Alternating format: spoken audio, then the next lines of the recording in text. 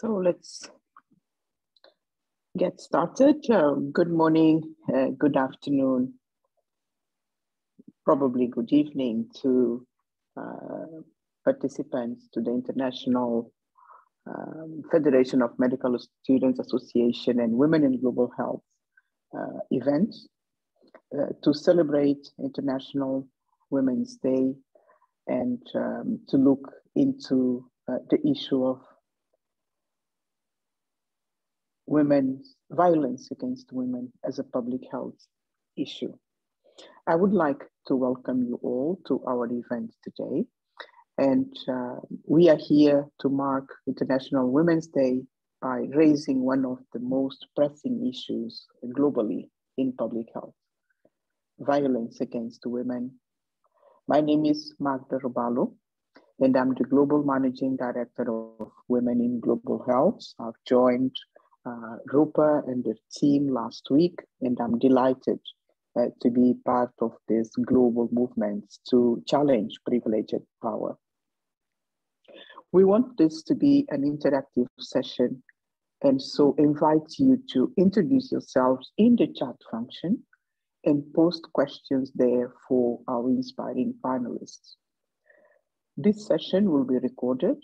I want to believe you all agree with that, and it will be shared, becoming available to be viewed after our event today. This year's International Women's Day theme, Gender Equality Today for a Sustainable Tomorrow, reminds us of our collective responsibility to ensure the rights of all women and girls, and particularly the right to live with safety and dignity. Statistics put it that approximately 1 in 3 women globally has experienced a form of violence against women during a lifetime, with significant impacts for their physical and mental health, as well as measurable costs and consequences for societies. Violence against women is a systemic problem witnessed globally in countries with different social, cultural, and economic contexts. Women may be safer from violence in some places than others, but they are not completely safe anywhere in the world. And it is critical to acknowledge that the vast majority of perpetrators are men. Today, our speakers will address violence against women as it relates to the health sector, because women are 70% of the health workforce and are frequently targeted for violence and harassment in the course of their work by male colleagues, by patients, and by members of the community. All genders in the health sector can be subject to violence and harassment in the course of their work, but evidence shows that women tend to be targeted for sexual harassment far more frequently than men. It seems extraordinary that men should consider harming the women whose vocation is saving lives and delivering health services, but this is the everyday reality for women health workers everywhere. Most of this violence and harassment is unreported, unrecorded, and therefore unpunished. Women do not report violence because they fear retaliation, they fear they will not be believed, and feel social stigma and shame. We also address the health sector today because women health workers can be a critical part of prevention and response to violence against women. A woman health worker will often be the first point of contact for a woman who has been subject to violence. The way women health workers respond to victims can increase the likelihood that they will report the abuse against them, which in turn will increase the possibility of action being taken by the justice system to stop future violence. This discussion is timely because the pandemic has marked an increase in violence and harassment of health workers in all regions. It has also marked a significant increase in violence against women in their homes. It is also timely because in June last year, the ILO Convention 190 came into force as the first ever UN Convention on the elimination of violence and harassment in the world of work. The pandemic has shown a harsh light on the safety and protection of health workers. This is therefore an opportune time to put in place the laws, the policy measures, and culture changes necessary to end violence and harassment of women in the health sector at all levels, which in turn would enable them to better protect survivors of violence against women who seek services in the health system. Today, we have brought together panelists from diverse backgrounds, contexts, and perspectives to share their experiences of researching and preventing violence against women and supporting survivors. We look forward to their guidance since we are confident that feasible policy solutions exist. Our first speaker, Dr. Avni Amin from the World Health Organization's Department of Sexual and Reproductive Health and Research on Violence Against Women, will give the keynote speech. After Dr. Amin, Dr. Rupa Dutt, Executive Director for Women in Global Health, will introduce and moderate our expert panel. Thank you once again for joining us today, and I have now the pleasure of giving the floor to Dr. Amin. Dr. Amin, over to you. Thank you. I'm trying to start my video, but it says you cannot start your video because the host has stopped it. So I will ask our Becca or Claudia to please help me start the video. But in the meantime, just to say, it's a real pleasure to be here. And thank you so much to IFMSA and Women in Global Health for this invitation to mark the International Women's Day. I'm going to speak to three things. One is really putting on the table why the health sector has a very, very critical role to play in responding to violence against women. The second is recognizing that women health workers have led the way in responding to violence against women in the health sector. This has really been a field that has been built, especially on the backs of the work that has been done by nurses. And the third is really putting on the table what we know so far about violence faced by women health workers, be it doctors, nurses, midwives, or any other cadre of health workers. So Becca, if I can please ask you to start the screen. Thank you so much. If you can move to the next slide, please. Great. As Magda said, the 1 in 3 figure has been based on WHO estimates, and it really reflects experience of physical and or sexual violence, mostly at the hands of an intimate partner. If you account or add other forms of violence, including emotional violence, including economic violence, non-partner sexual violence, trafficking, forced marriage, acid attacks, honor killings, etc., this 1 in 3 figure is likely to be much, much higher. Now, sadly, what we also know now, based on the WHO estimates published last year, is violence against women starts early in the lives of adolescent girls and young women. 1 in 4 young women will have been subjected to violence by an intimate partner by the time they reach their mid-20s. And this has devastating consequences for them, not just in the immediate term, but for their life in many, many ways. Next slide, please. We know that violence against women, as Magda pointed out, affects the health of women and their children.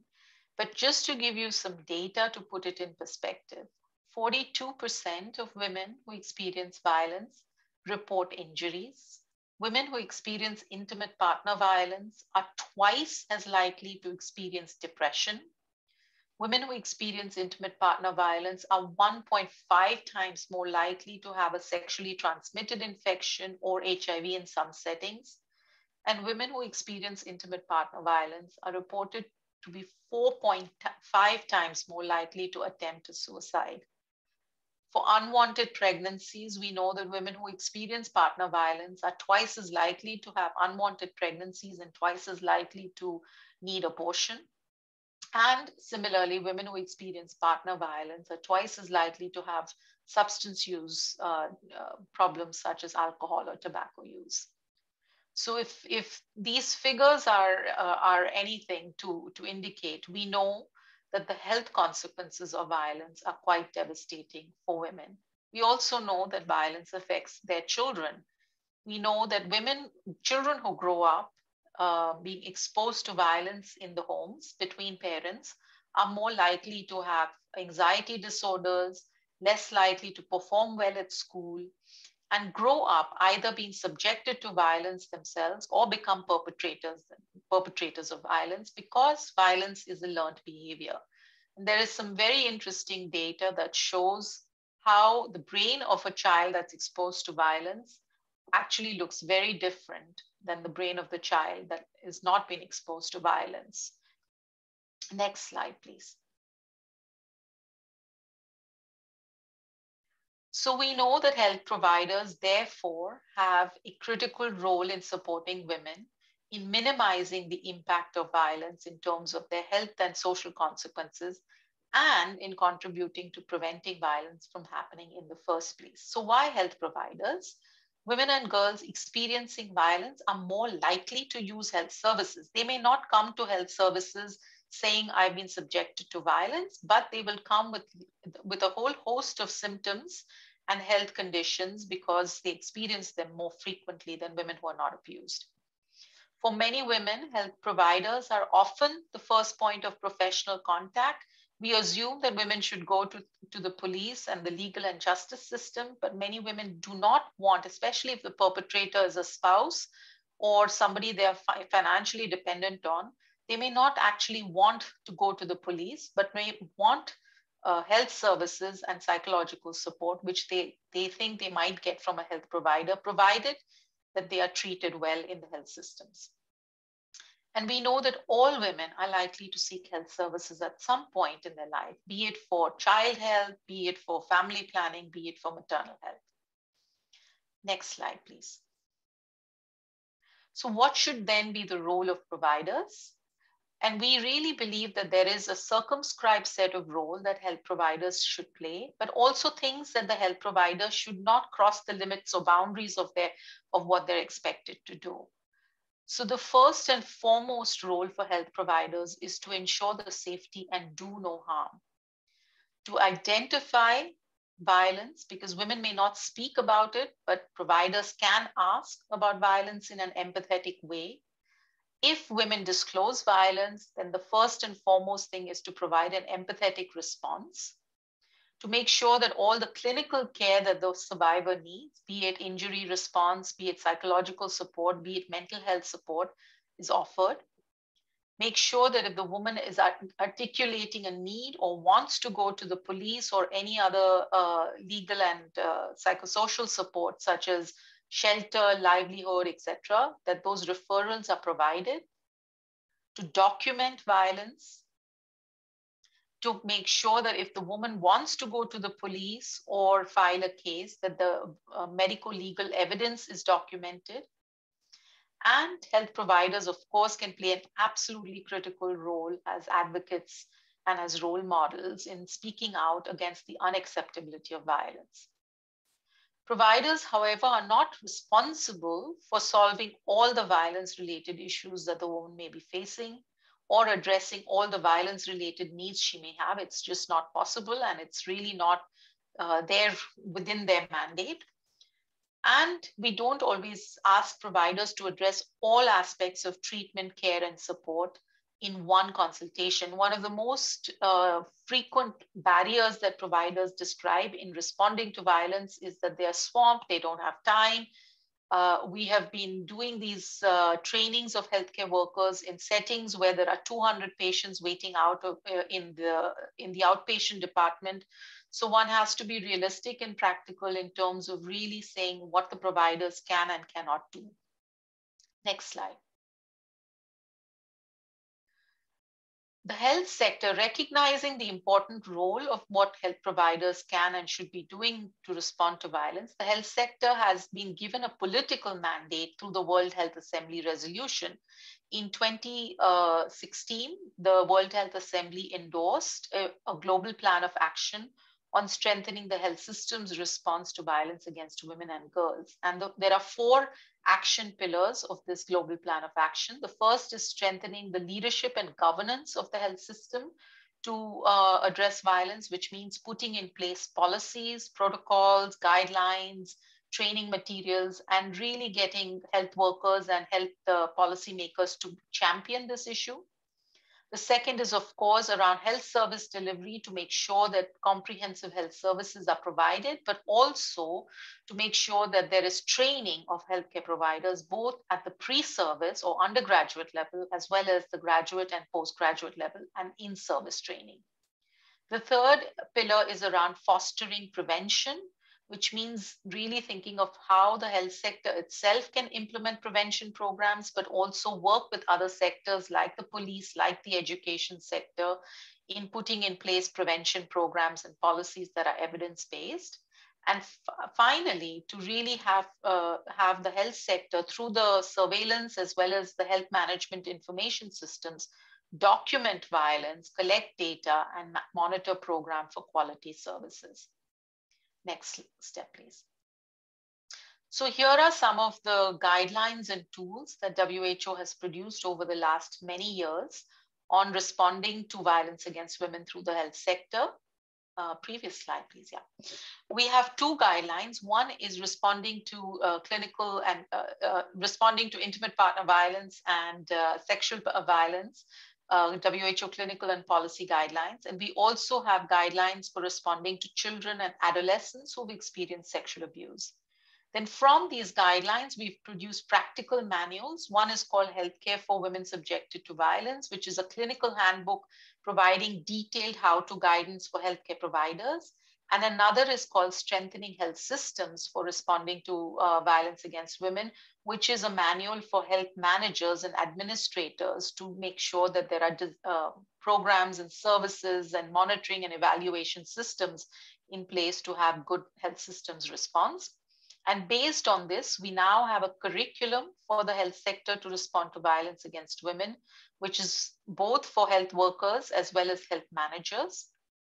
And all of this is now being put together in a resource kit or a resource package, which is available on WHO websites. We're also coming up with an e-learning, which will allow healthcare providers to go through our training materials and content through a self-paced basis. And with PEPFAR and CDC, we have produced a quality assurance toolkit that allows services to monitor the quality of what they are providing to survivors and make improvements in quality of care. Next slide, please. So just quickly to walk you through some of the recommendations that WHO has produced and that are all contained and reinforced through all the tools that I've mentioned in the previous slide. The most important pillar of our guidelines and recommendation is what we call woman-centered care. And the big intervention under woman-centered care is really what we call first-line support. And first-line support is really centered around making sure that when a woman discloses violence, that providers are trained to listen empathetically, to convey a non-judgmental response, to ensure privacy and confidentiality, to ensure their safety, and to link women to other services based on what they need and what they have articulated as their priority. The second area of intervention is how to identify survivors of partner violence. And here, what we've said is healthcare providers should ask about violence, about intimate partner violence, based on a set of clinical conditions that are likely to have been caused or complicated by intimate partner violence. So it's what we call clinical inquiry, but not screening. WHO does not recommend screening for intimate partner violence.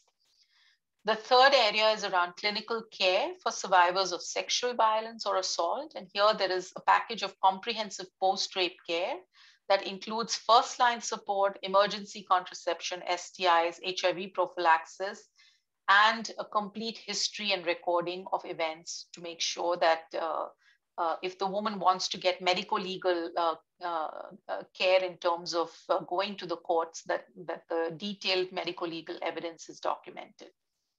In terms of the policies, we have recommended that not only should training be provided to healthcare providers in service, but also pre-service, and it should be for doctors, nurses, and midwives. And training should not just include clinical care, first-line support, and mental health support, but also address the biases that healthcare providers themselves have towards survivors, and that often lead to stigmatization of survivors. And in terms of the policy recommendation, it is really about integrating care for response to violence at the primary healthcare level rather than standalone services, so that access is made available to survivors at the community level.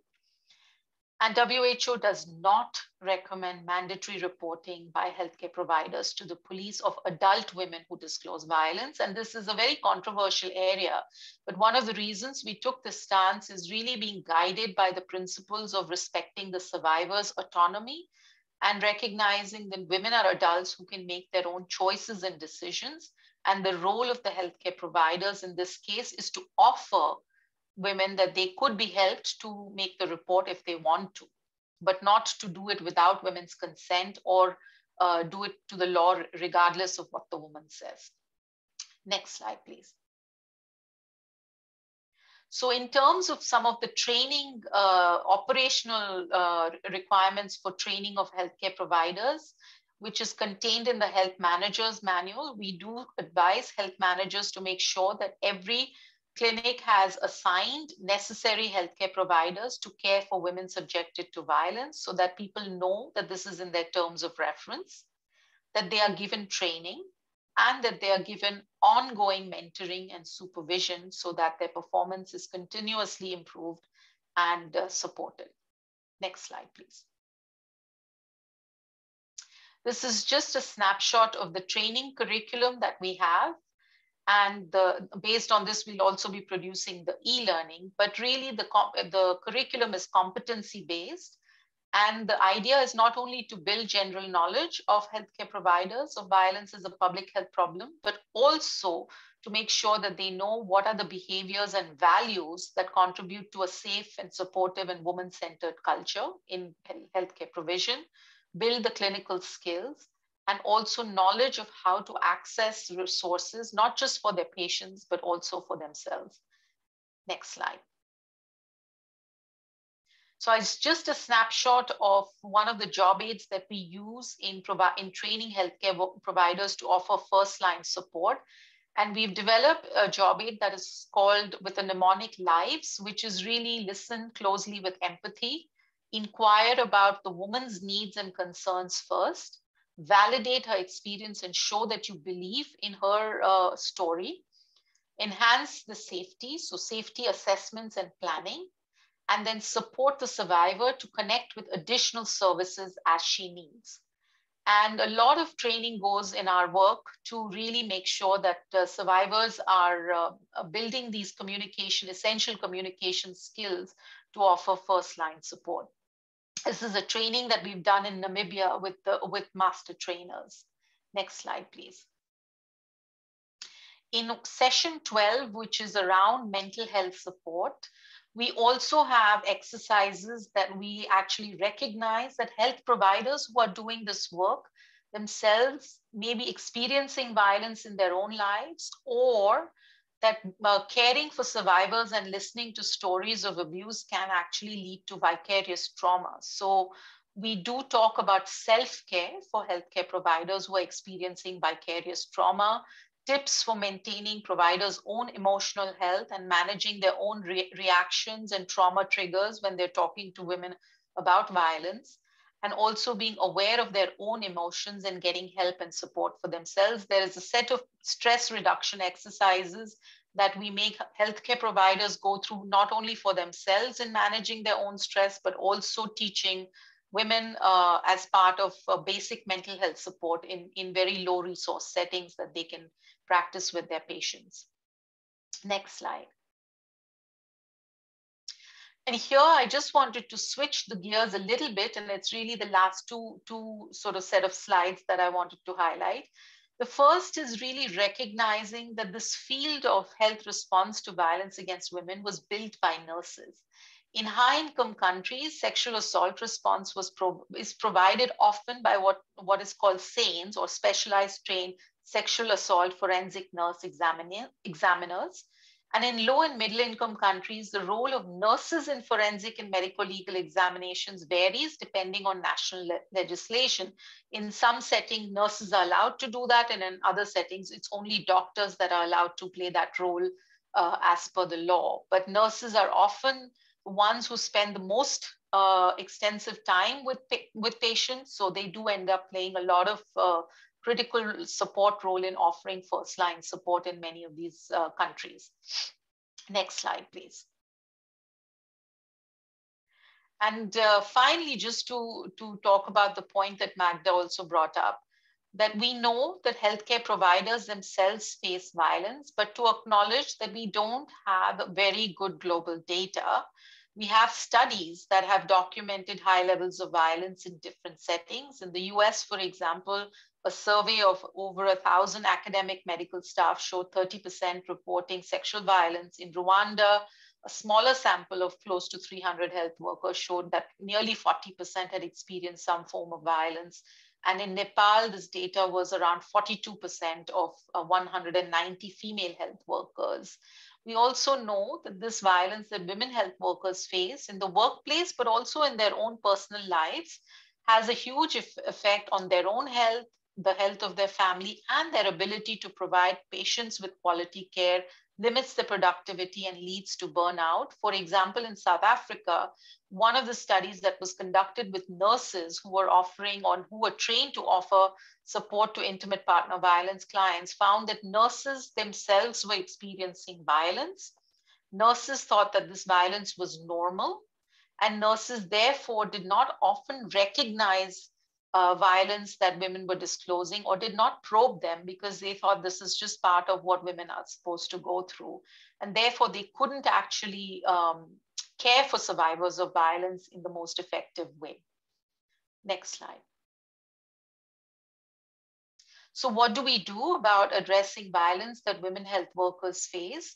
In the health manager's manual that WHO has put out for responding to violence, we have called for implementation of policies that model and promote gender equality. This includes having clear guidance and clear mechanisms for preventing clients and patients from being subjected to disrespect and abuse in healthcare settings, as well as policies that prevent sexual harassment in the workplace, and implementing them to make sure that there is redressal and services for those who are subjected to violence, be it staff or be it clients, to make sure that health managers are creating awareness of what behaviors are inappropriate, and broadly to implement policies that are promoting equal opportunities for male and female candidates in hiring, promotion, and paying them equally for comparable work. So this is in a way saying that, before we talk about how to respond to violence in the lives of women, we need to be able to role model, practice, and demonstrate gender equality in the health workplace as a setting an example for being able to do this work for patients. Next slide, please. And I think this should be the last one. So I just wanted to end with this, which is that, health workers often tell us that, oh God, this is such a huge problem. How can we make a difference? We can't change everything in the society. And when we do trainings with health workers, we always say that it's the small changes that make a big difference. And this is a quote from a Salvadorian woman who said that the doctor helped me feel better by saying, I don't deserve this treatment. And he helped me to make a plan to leave the house the next time my husband came home drunk. So I think health providers can do these small little changes in the way they communicate with their patients. And yet what we find from women telling us over and over again, that this is the first time that somebody has believed their story, and that has a big impact on their journey to healing and recovering from the abuse that they're experiencing. Thank you very much. I hand over back to Magda. Thank you very much, Dr. Amin, for those statistics, for those proposals on what can be done within the health sector by all of us, even if we are not in the health sector, but each one of us has options for joining hands to fight violence against women. Thank you. That was very, very insightful. I now have the pleasure of introducing Dr. Rupa Das, the Executive Director and Founder of Women in Global Health. Rupa is a passionate advocate for gender equality in global health and the leading voice in the movement to correct the gender imbalance in global health leadership. In 2019, Rupa was recognized in the Gender Equality Top 100 as one of the most influential people in global policy. It is really a pleasure to have Rupa moderate the panel that follows. Rupa, you have the floor. Thank you, Magda, and thank you for the warm welcome. It is really so great to be with all of you. Avni, you know, every time you talk about this topic, I'm always learning something new. And as a health provider myself, you know, some of the key messages that you drove home there, especially around the fact that healthcare workers are drivers of this agenda, to hear that nurses have been critical to making sure that violence against women and that gender-based violence issues are being addressed, and that there's resources being designed so that they are at the primary healthcare center. I think that is so enlightening, and it shows the power of health workers. And as we are convening this conversation together with our partners, the International Federation of Medical Student Associations, seeing that the next generation is learning about these tools, eager to be part of the solution. And as you said, it takes just sometimes small changes to make the big difference. So thank you, Avni, for joining us. And we're going to be hearing more from you in the panel. But I'd like to kick off by introducing our other panelists who are also going to be bringing insightful perspectives from a wide range of experiences and organizations. We're joined today by Ms. Claudia Sismas, who is the Liaison Officer for Sexual and Reproductive Health and Rights issue, including HIV and AIDS in IFMSA. She's a medical student from Poland, and she is also really has experience working on broader issues of meaningful youth engagement, the Sustainable Development Goals. So Claudia will be hearing from you in a moment. We're joined by Dr. Kalkadan Belanea. She's a policy associate at Women in Global Health. She is a medical doctor and public health professional based in Ethiopia. She serves as a policy associate for us at Women in Global Health and is supporting the work that is on prevention of sexual exploitation, abuse, and harassment. And I have to say, even before joining our team, Dr. Kalkadan has been working on this issue particularly. We also have the privilege of having Ms. Malaya Harper join us. She is the Director of Sexual and Reproductive Health and Rights in Gender Health. Malaya is responsible for integrating a comprehensive sexual and reproductive health and rights approach into everything that eGender Health programming does. She brings over 20 years of working experience in international sexual reproductive health and rights and gender equality. We'll be hearing from her soon. And we're also joined by Mr. Crispin Afiu, who's role is at Gender and Wet Technical Specialist at ICRW Africa Hub. Mr. Crispin is a gender and technical specialist based out of ICRW, where he conceptualizes, implements, and provides technical oversight to multiple research and evaluation projects on gender, women's economic empowerment. And he has experience on programs, particularly on pathways to eliminating sexual and gender-based violence, and really going to also bring us cultural, country cultural context-specific insights as he's looked at multicultural environments in Kenya and East Africa. So we have a very exciting panel, and we'll be inviting Avni to also join us in this conversation so we can truly have a dynamic discussion. I invite all of you to please use the Q&A function. We will be taking a lot of questions from the audience today. And also if you have other aspects you'd like to just have a dynamic discussion, we have kept our chat function available. Engage us on social media. Those details will be also shared in the chat function. So I want to first turn to you, Claudia. After this setting the scene keynote from Avni, what can you tell us about the role of health professionals, including doctors and future trainees and future health professionals in responding to violence against women? Thank you, Rupa. So actually, a lot of my answers were actually reflected by Avni before, but I guess I can give a bit of perspective from medical students and professionals in training. So yeah, representing 1.3 million medical students in this panel, I would like to reflect that, well, first of all, medical professionals are a profession of public trust. So as Avni mentioned, it might be the first point of reference they actually seek when they seek help. But we also have a crucial role for making them realize that the issue exists in their families or in their lives overall. We can also play a role to recognize the symptoms and then create a follow-up plan and so on. And that does not always include recognizing bruises and so on, also mental health problems that are a result of experiencing violence, but also as a follow-up of chronic diseases that result from experiencing violence for a long time. And this is extremely important since Avni also mentioned that they attend medical professionals more often. So once again, we are playing a crucial role in there to recognize and also to make them realize and also to ensure that we can help them. And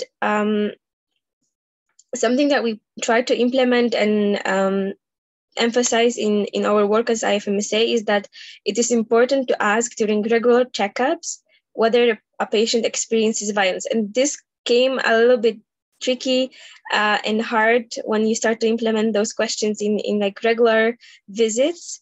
But what we try to implement is that ensuring the patients, this is something that we ask regularly. So we can start with saying that I ask this to every patient, and then following up on the experiences of violence and asking if that's the case and so on.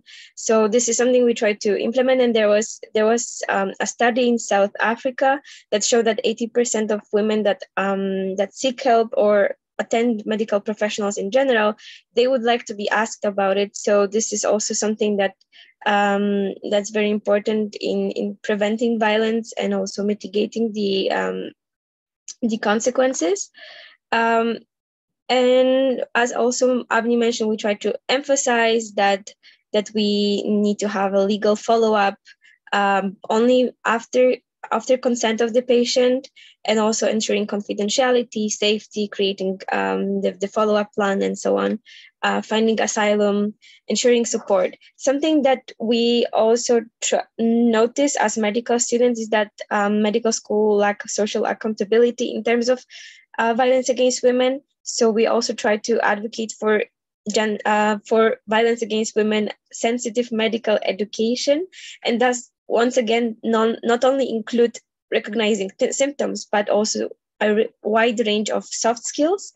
So even though we have communication skills in medical school, medical curriculum, this does not tailor the needs of how to treat and how to care for survivors of violence.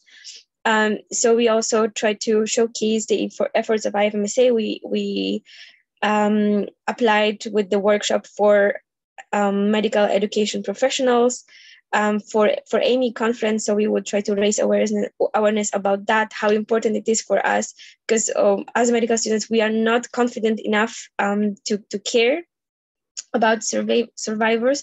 We just don't know how, and this is why it's important for us to reach out to universities, to reach out to the teachers, academics, and so on. So we just try to do that. Aside from our tremendous work on workshops, we have a lot of sessions and workshops for our members from 130 countries in which we try to emphasize how important it is for us, what's the role of medical professionals in recognizing and helping survivors, and so on. So what we try to implement in all of those advocacy work is that, first of all, we want to make professionals being sensitive to the issue, also to be mindful of how they speak, if they use non-victimizing language, if they care for consent, if the interview is also sensitive or does not cross boundaries, and so on. Despite having the great guidelines from WHO, still medical schools do not implement in that scale education of sufficient level for us to go to hospital after we graduate and support survivors in the way we would like to.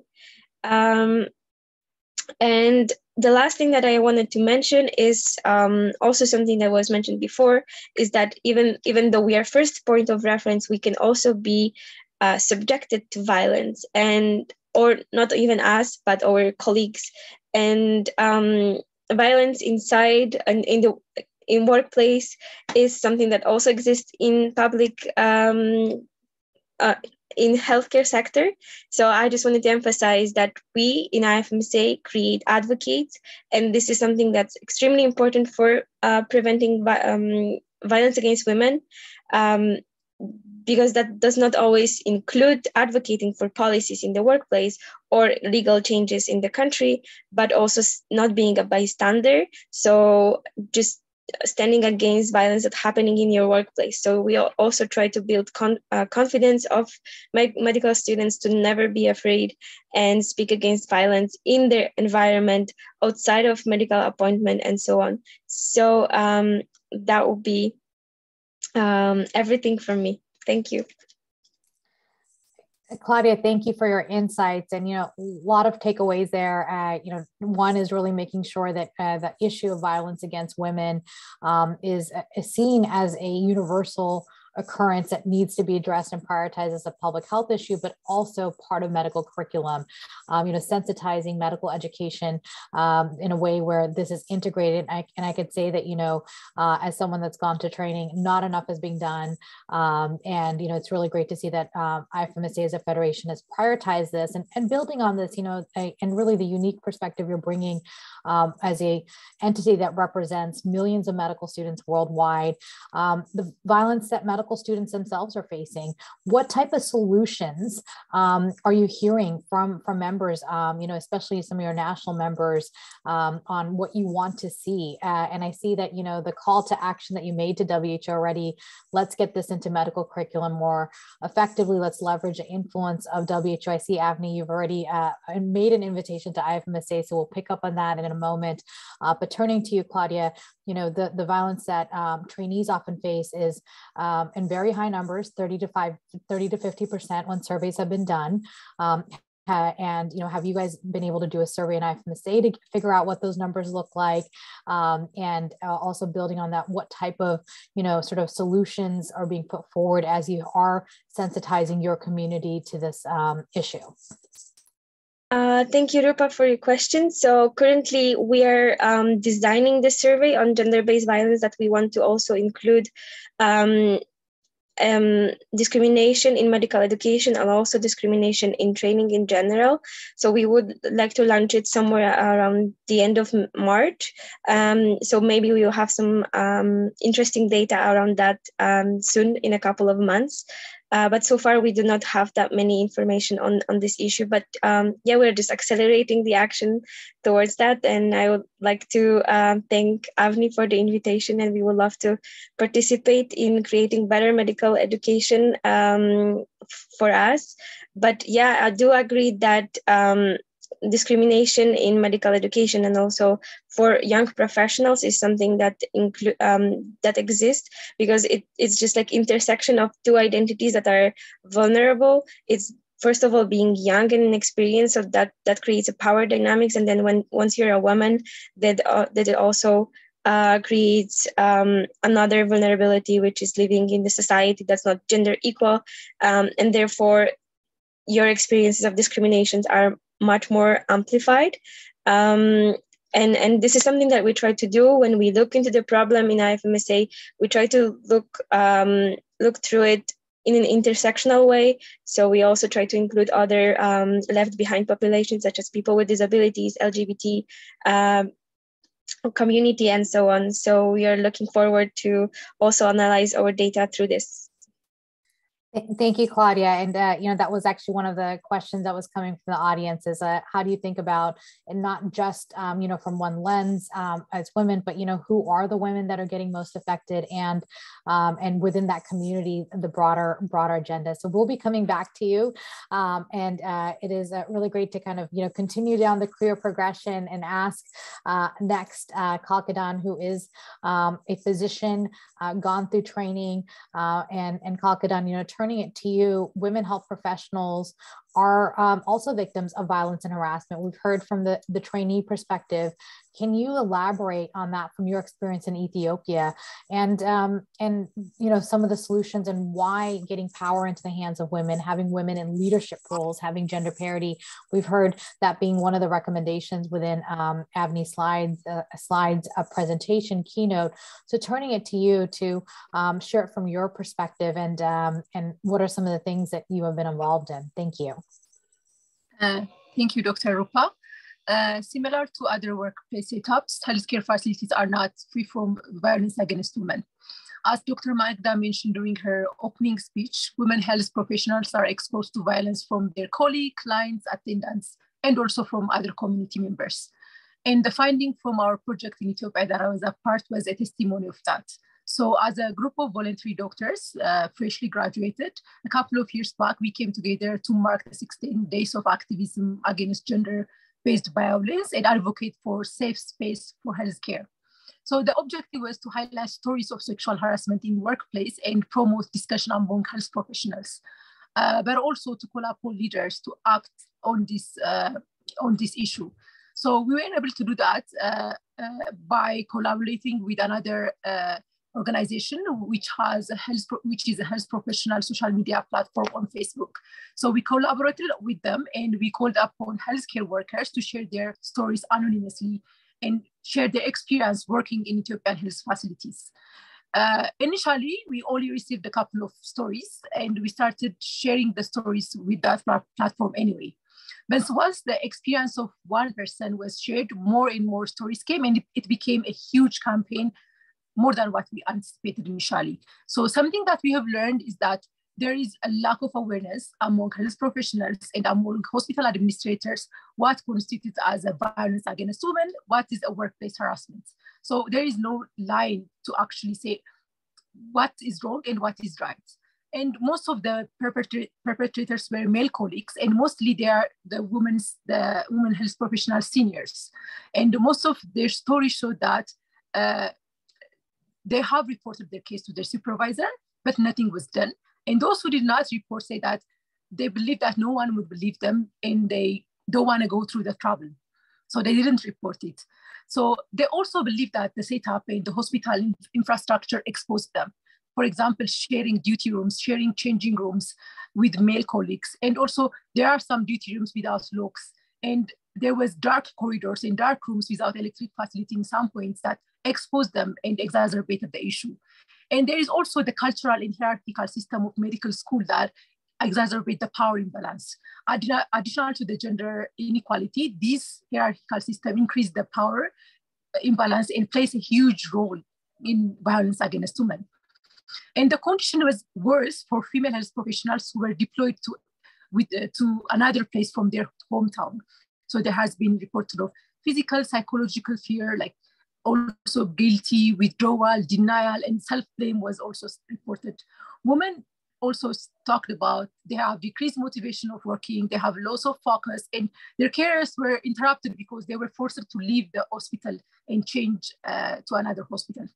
And once the stories were shared, there was a reaction from the community through the social media. So most of them were positive and encouraging of the survivors, but there was some, not an insignificant number, that they were victim blaming and also shaming, with statements such as that they are exaggerating and fabricating the stories, as well as workplace harassment is not a priority in a country where there is huge issues like female genital mutilation, child marriage. So it is not a priority issue. Those were informed. So this shows that there is a gap of knowledge, there is a gap of understanding, because these women, health professionals, are one of the few who broke the barriers and reached this status. But even if they reached their status, the maximum in their country, but they're still facing harassment. And that told us there is a huge assignment that we have to do. And it also led that this movement led that everybody was aware that the existence and the depths of workplace harassment within the healthcare settings in Ethiopia. It was never discussed before, and it was very much highlighted. Following the stories, a sector-wide workplace harassment study was launched, and a couple of survivors were communicated with the healthcare administrator, and the report was actually pushed forward. And some also requested a transfer, but were able to get that. And hospital administrator actually took action. Some solved the infrastructure problem by separating the changing rooms, and some also institutionalized new policies.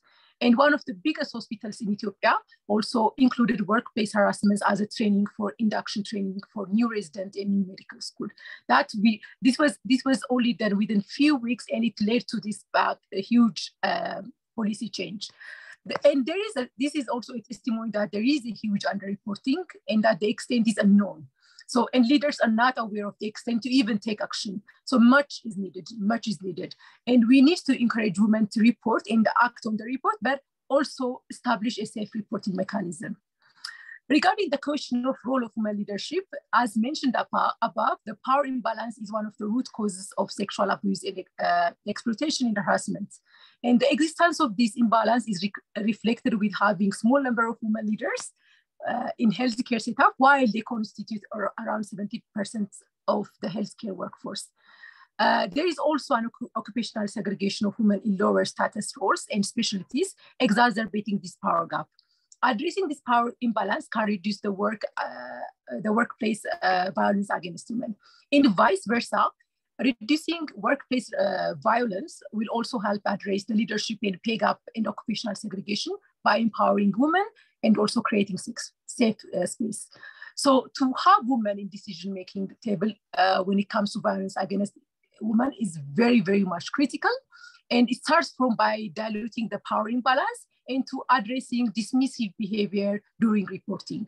So therefore, gender parity in leadership is one of the initiatives we advocate as an organization to end sexual exploitation, abuse, and harassment. Thank you. Kalkedan, just very insightful. And I think what really stood out in your sharing of examples was just the pragmatic aspects of it. You know, imagining that locker rooms are shared, they're dark rooms. I mean, these are things that are not, universal in every context, but to hear that, that you have been able to identify some of those, real vulnerabilities in health systems in Ethiopia and spotlighting it. What also stood out, and this is something that is getting more and more attention, is the perception of when women share their testimonies or do report the violence that they're facing, the sexual harassment, the bullying, sexual exploitation, that it is often seen as an exaggeration, and that there must be cultural issues or generational issues. And you touch upon that, and it's a universal aspect. It doesn't matter if you're in a country like Ethiopia. I had recently seen a post from Australia where saying 1 out of 5 women 3 out of 10 men think that every time sexual harassment is being reported, it's an exaggeration. So we know we have a lot to do on the mindset, but it really begins by getting these stories out, these testimonies to be exact. And you also highlighted the power imbalance aspect of it, and that the root driver is power from your perspective when it really comes to why this issue is so pervasive. And so on that note, I'm really looking forward to hearing from you, Malaya. These are issues you are not only working on in your formal role at in gender health, but it is an area that you have really dedicated in your own personal leadership and the issues that you prioritize working on. So, I'd like to kind of step back a little bit and ask you, what are you seeing as the main barriers to addressing violence against women globally, and especially when it comes to the global health sector, which you've been a part of for decades. You've been part of many types of different organizations in this space. And how do we also make sure we reframe this issue as in the workplace as from being acceptable to not, and as not serious, to really being totally unacceptable, because it is very much about shifting the mindset. So turning it to you, Malaya, the floor is yours. Thank you so much. And I really want to thank the previous speakers, Avni, Kalkadan, and Claudia as well. Some things are worth repeating, and so some things will be repeated. And Kalkadan, I loved how you made it really come alive, the experience, so that people can see the tangibility of things. When we talk about the main barriers to addressing violence against women globally, and specifically in the global health sector, there's some easy but very important answers that come to mind. One we hear again and again around the main barriers there's really 4 kind of areas. We hear about resources and financial resources. We hear about the lack of data across the spectrum of types of violence. We hear about fragmented responses. And we've been hearing more and more recently in the last few years about a lack of a systemic view of violence against women. And by this, I mean, we know that within the health sector or among NGOs and civil society, there's multiple programs that work to prevent violence against women and support survivors. But very few times has the lens been turned inward to really accept that these same organizations, institutions, and the health sector themselves perpetrate violence and harassment among female health workers and staff. And Kalkadan, you really reflected that in your remarks. We've seen this in the health sector. We've seen this in INGOs. Many know the Oxfam case, and we've seen this in the United Nations, both in terms of staff cases of sexual harassment and recent horrific reports of sexual exploitation and abuse against communities that they should be serving and protecting. So these 4 areas are not incorrect. There is a lack of resources, a lack of data, a fragmentation in response, lack of systemic view. But if we only couch it like that, it's rather convenient, because the issue always gets knocked off the table because of competing priorities, right? There's so many things that we have to deal with. It's really important that we don't ignore the elephant in the room, and all the previous speakers have mentioned this. That when you look across the whole spectrum, whether it's female genital mutilation, early child and forced marriage, violence against women in the workplace, organizational systems that perpetuate it, the main barrier really is the unwillingness to accept that unequal power and gender inequality, including the intersectionality in our organizations, in our institutions, is the root cause of violence. This is what's driving violence. Now, it's likely accepted among the panelists here, but outside of this room and this echo chamber, it's really not widely accepted.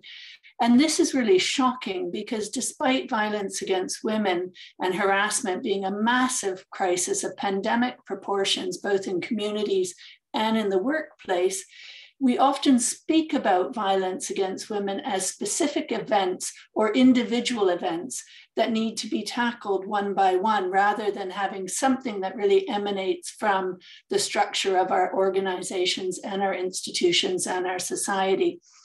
And I think we know that if we did accept that violence against women is rooted in gender inequality and power, it would really require accepting substantial changes in how power is localized and gender transformative changes in communities and in our institutions.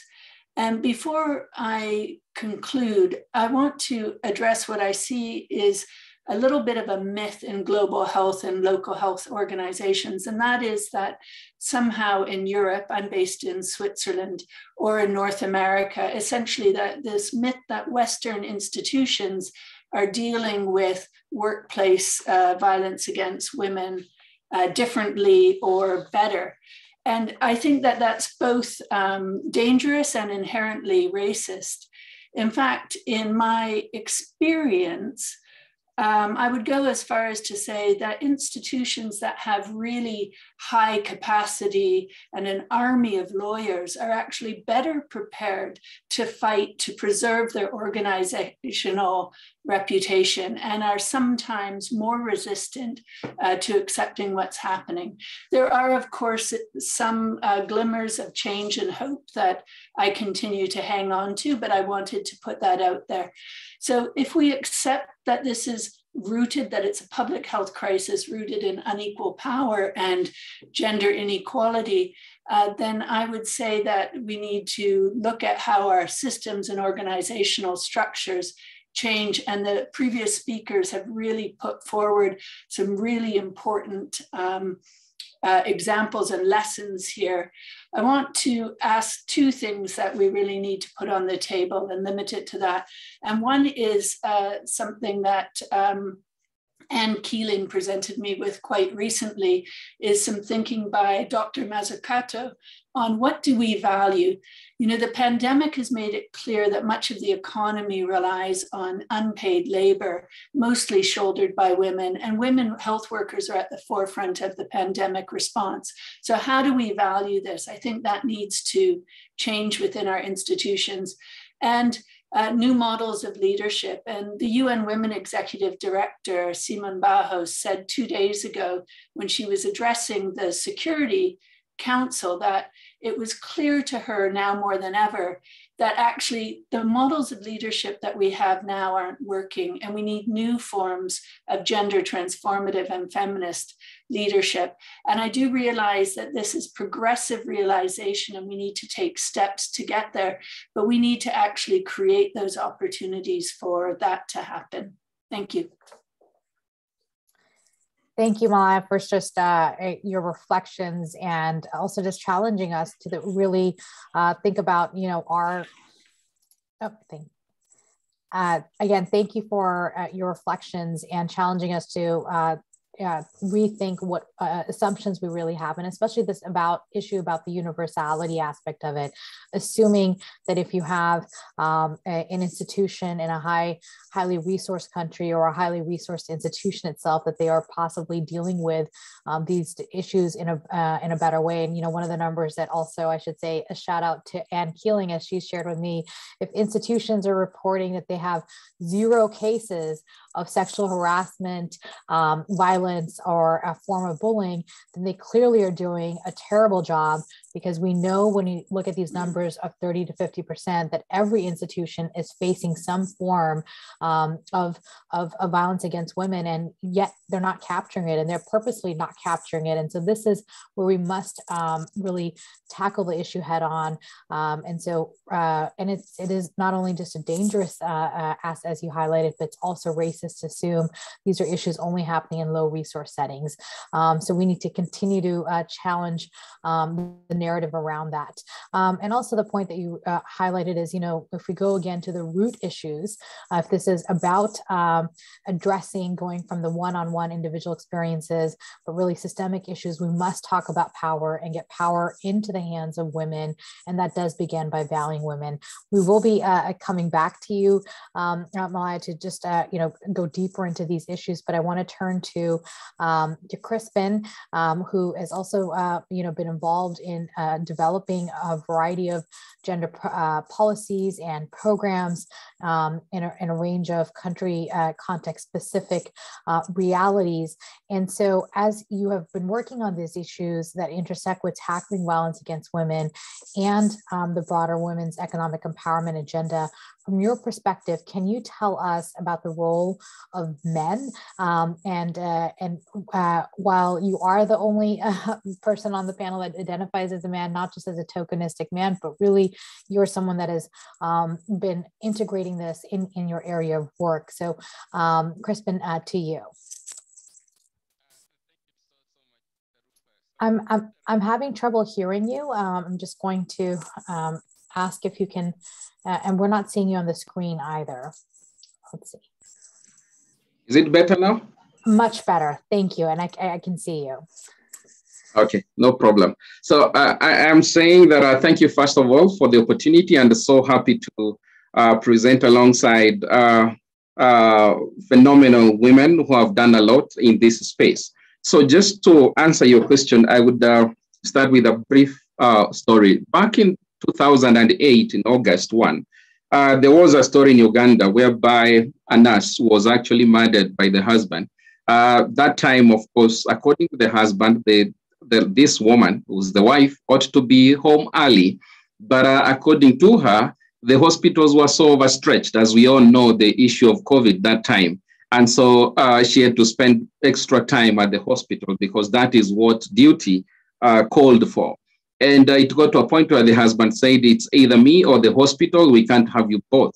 And actually, the conflict ensued. At the end of the day, he murdered her in the house in front of his children. And so we ask ourselves, in Uganda, back in the 2019, there was a study by the International Society for Quality in Healthcare, and they established that in Uganda, the doctor-patient ratio was 1 to 25,000 people, and the nurse-patient ratio was 1 to 11,000 people.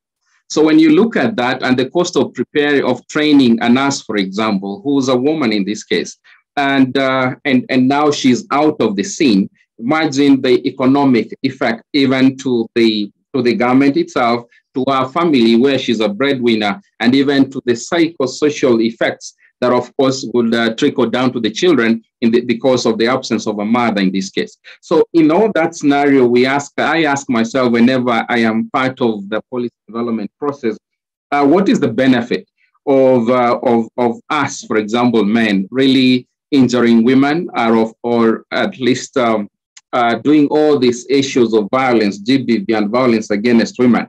And you go back to, we are trying to feed what I can call our internalized misogyny, and of course the issues of cultural norms that have been so settled and accepted. And so this is making us not to view them as how they ought to be. So in this case, when I look at the question you've just asked, I want to answer this way. That men, we have a role that it might be threefold, or at least if we look at it from this perspective. That, for instance, we've talked about this lady nurse that has been murdered, who is taking care of 11,000 people, both men, women, and children. And so men, we look for us to respond to the issue of violence against women. We need to look at ourselves as clients who receive the services of female doctors, female nurses, and all those that are within the public health spectrum. And so when we look at it as clients, then we'll be able to understand that for sure we cannot continue to advance or to this course, or be able to continue to inflict more pain and injury to these women. Number two, I want to look at us as men as a support system, whereby we cannot continue to be bystanders. And so we must be able to look at what is best for us, and not just for us as men, but also for the general public. And also, number three, I would say that men, it's for us to engage in attending to the issues of violence against women. We must be change agents, in which case, when we are talking about policy that I have been engaged in so many ways, one thing that is clear in my mind is we cannot necessarily legislate behavior or culture, but the kind of legislations that we bring on forth is so that there is meaningful, intentional engagement of these women, of men, positively, men and boys, so that then we are able to provide, in other words, a cure to violence against women, or at least GBV, within the private and public spaces, at household levels, at community levels, at workplace levels.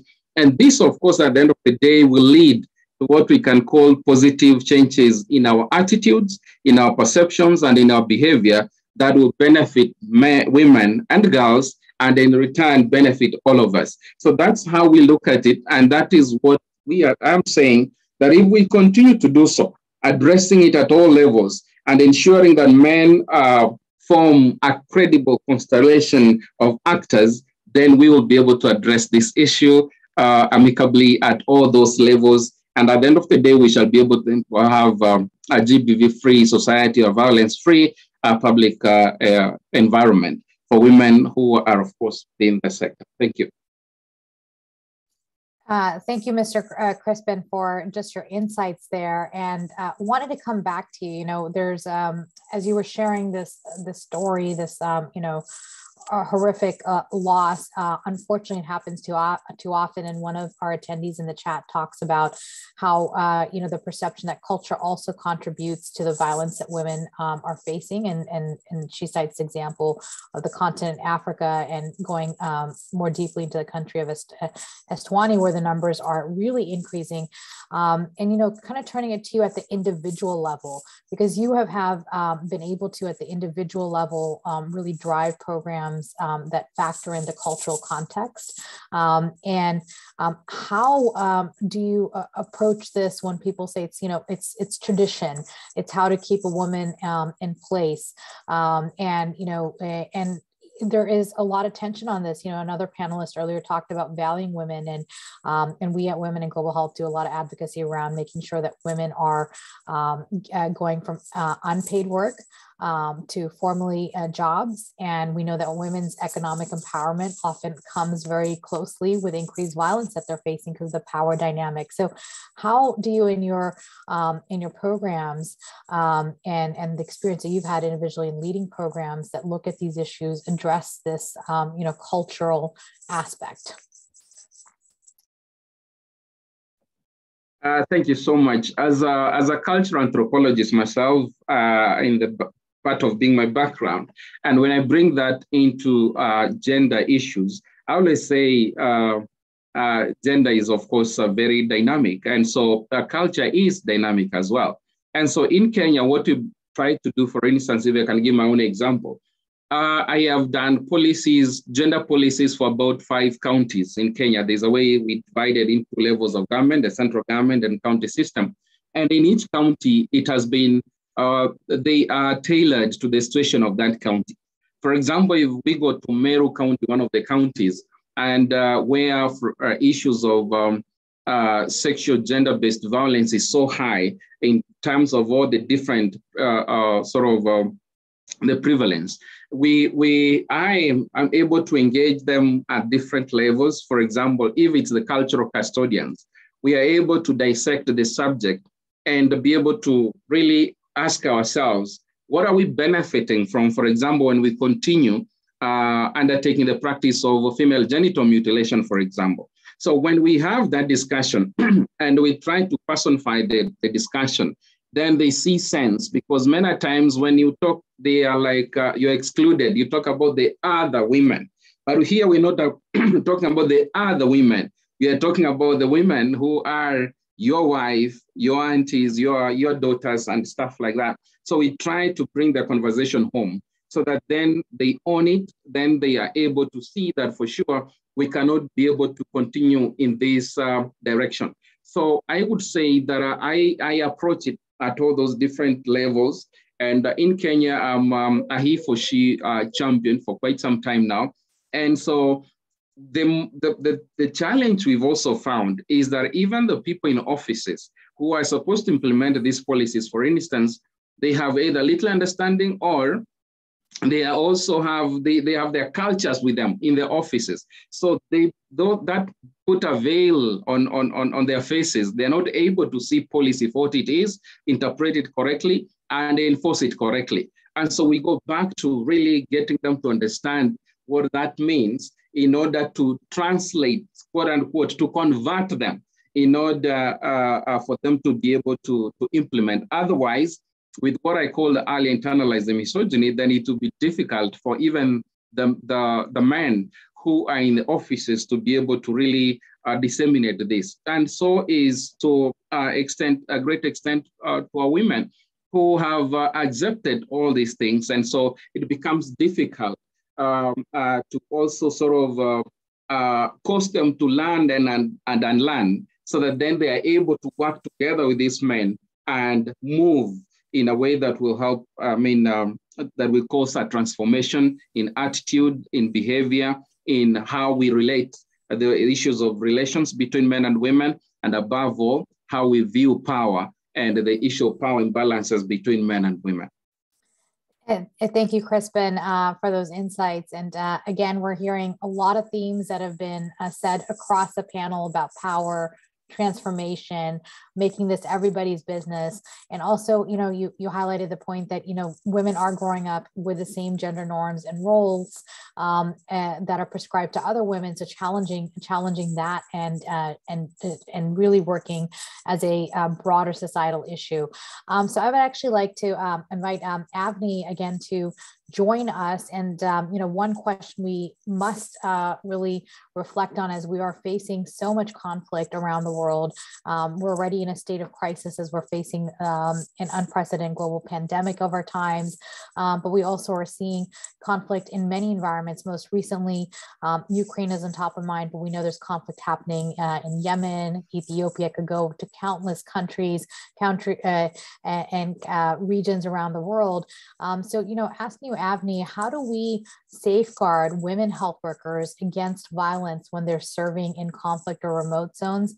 And also, how do we prepare our health workers for the influx of patients who also have faced violence, as these things happen overnight and they happen in large scale? So yeah, turning it to you, Avni. Thank you, Rupa. And, even as we speak, there's reports of maternity hospitals and health facilities in Ukraine being attacked, which is just devastating on so many counts.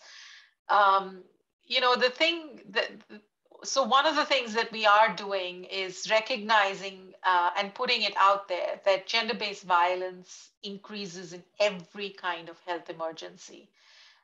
We have seen this in Ethiopia. We have seen this in DRC. We have seen this in just so many settings. And we do work very concertedly now with the Health Emergencies Program in WHO. All of our tools that I mentioned, in fact, we have what we call the humanitarian adaptations to them. And we are currently, as we speak, working in 13 countries in humanitarian conflicts, including Syria, including Afghanistan, Pakistan, northern Nigeria, Ethiopia as well.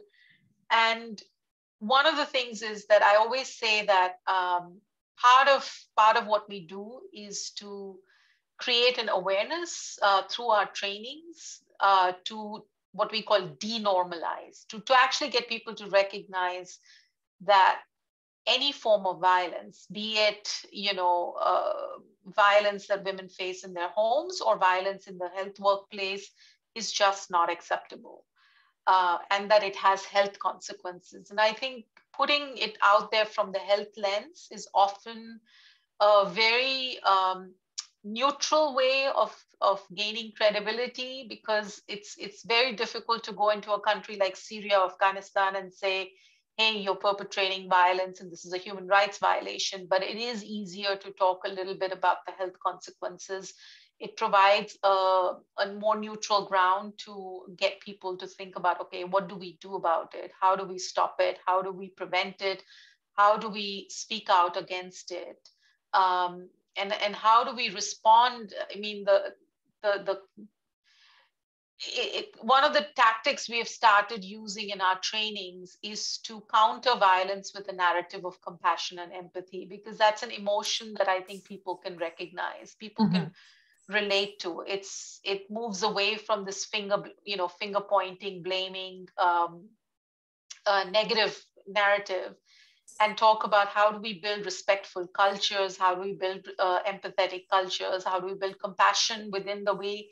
And the other thing we also point out is that the way we approach this solution to violence is also going to benefit people, not just in terms of ending violence, but in all aspects of healthcare provision. In terms of providing what we call gender responsive care. It's going to benefit the way they provide maternity care, the way they talk to children, the way they talk to NCD patients. So it's something just in terms of countering that narrative and culture. And I don't know that I have an answer to attacks on hospitals and facilities during wartime. I mean, this is just something that there is an international humanitarian law that clearly forbids this. But you have states that violate the international humanitarian law with impunity, as we well know. So that part I don't know. But I think if we continuously build the cultures of nonviolence and compassion, and I do say, and this is why I think building that concepts from medical school, nursing school,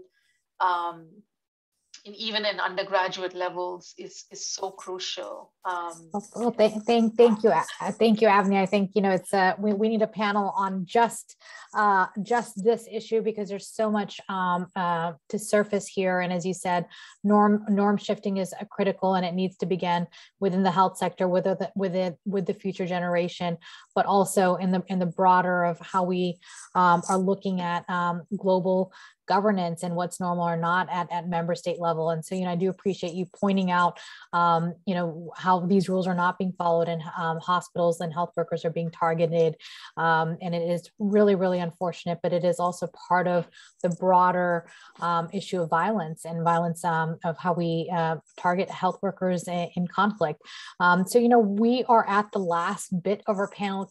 We have a few more minutes to go. I do want to give each of our panelists a chance to do one final round of rapid fire, is what I call it, a key takeaway message that you want all of us that are tuning in and listening to this now or at a future time. What's your call to action?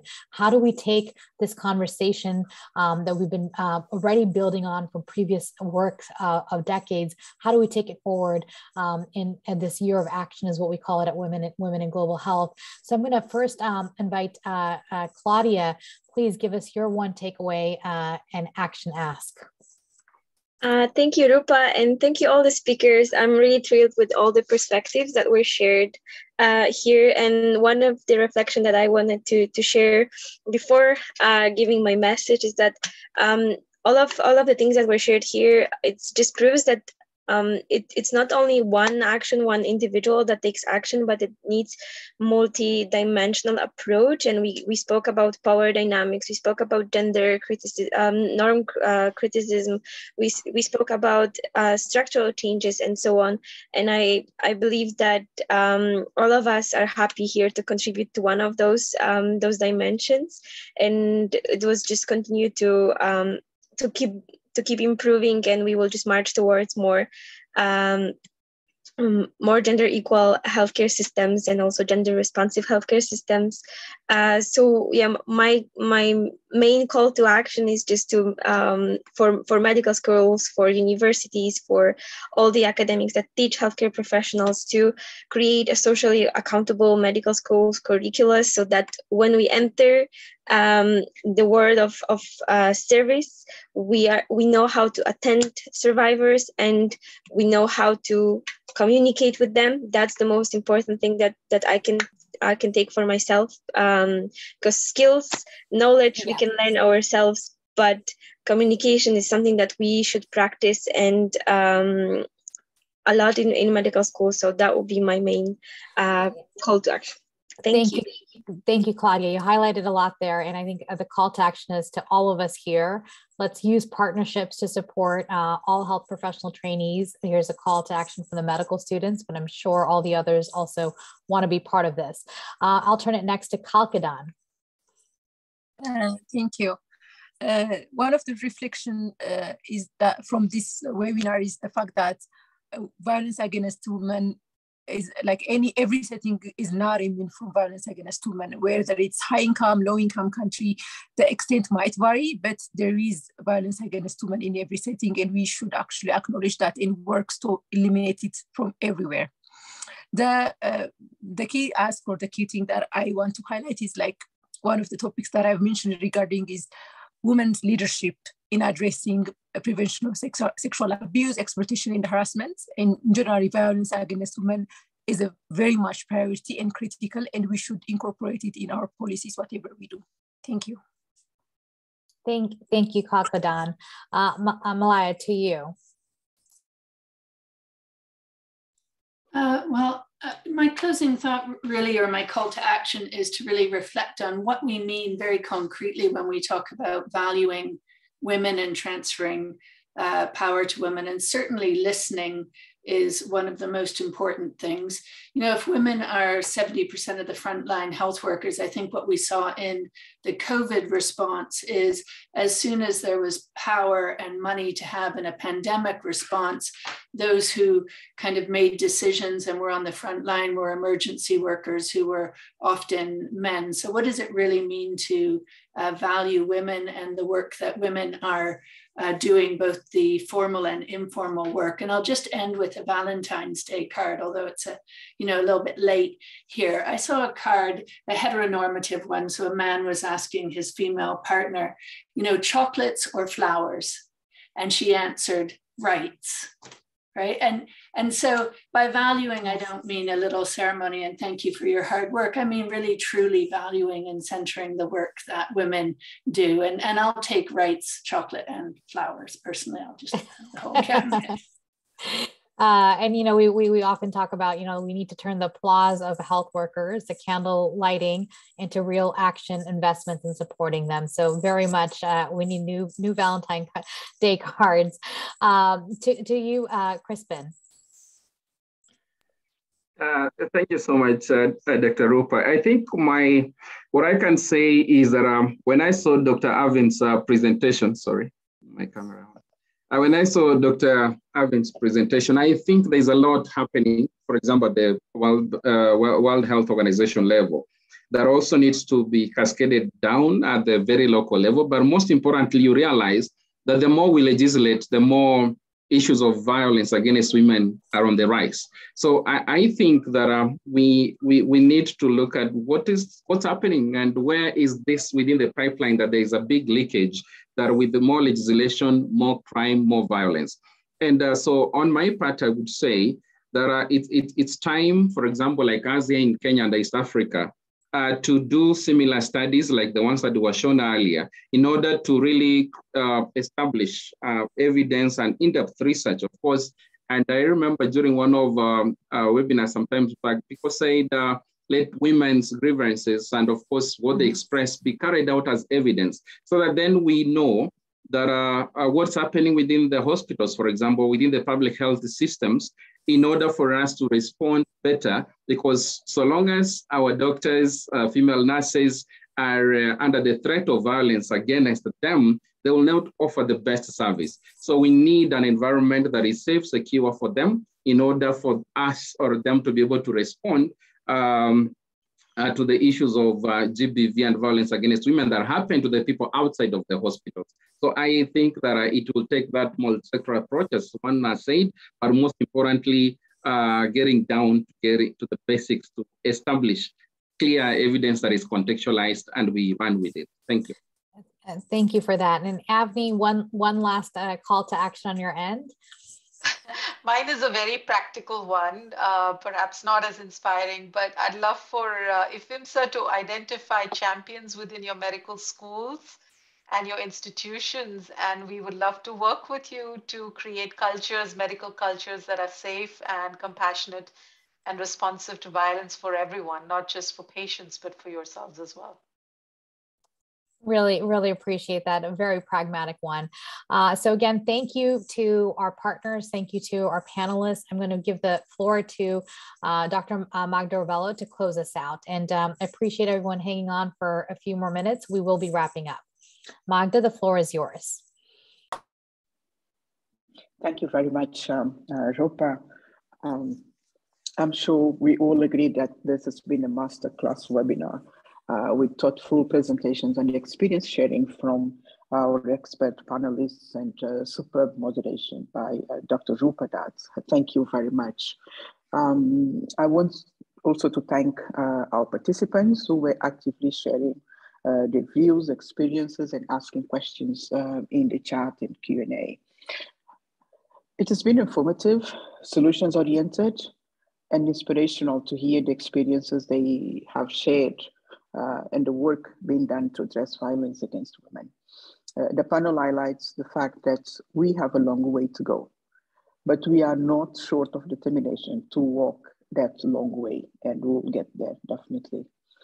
I want to end by summarizing 6 critical points from the discussion that we have just ended. Firstly, violence and harassment are widespread in the health sector. I think the presentation and the discussion that ensued demonstrate that even though data is still very scanty and fragmented, we have noticed and we have documented, despite the underreporting of violence against women, that violence against women has serious consequences for the physical and mental health and well-being of all health and care workers, particularly women, and impose heavy costs on health systems, on communities, and on societies. Violence against women is a public health and not a personal or a women issue. The second point I wanted to make as a way of concluding this webinar is that some groups of women health workers are more vulnerable to abuse. Those who are migrant workers, women marginalized by race, by ethnicity, disability, the youth, caste, class, etc. Women in remote locations and in conflict zones. There was mention of Ethiopia, of Syria, Ukraine, etc. We have to take an intersectional approach to policy solutions that are required for addressing this public health issue. My third point is about the fact that violence against women varies in prevalence and form between and within countries, proving that it is not an inevitable part of the job in health and can be prevented. Number 4, violence and harassment are heavily underreported and data is fragmented. Underreporting means that this abuse is largely invisible and there is no redress or public shame for perpetrators to act as a deterrent. The 5th point I would like to make is that addressing wider gender inequity in the health workforce, including women's underrepresentation in leadership and occupational segregation of women into lower status roles and specialties, will all contribute to reducing violence and harassment. Last but not least, violence and harassment against women in the health sector is part of a bigger pattern of violence against women and girls. And in the vast majority of cases, it's perpetrated by male colleagues, male patients, and male members of the community. It is therefore a man's problem, not a woman's problem. We can't make it the responsibility of women to change men's behavior. And we hope we will see more E's for she's, as is the case of our panelist from Kenya. In Women in Global Health, we will continue to campaign for an end to violence and harassment against women and all workers in the health sector. Please join us on this journey. Whatever we do and wherever we are, each of us is responsible for creating safe space for women. And we must never see violence and harassment as a normal part of a job. It is not. We must hold each other accountable and demand more from our senior leadership, from governments, and from global leaders. Women have made an extraordinary contribution to health systems and societies. In 2 years of the pandemic, they now need a new social contract with safe, decent, and equal work. I would like to express our sincere appreciation from Women in Global Health to our speakers, to our partners who organized this webinar, and thank you all for attending this event. Have a happy International Women's Day and happy March. Thank you very much.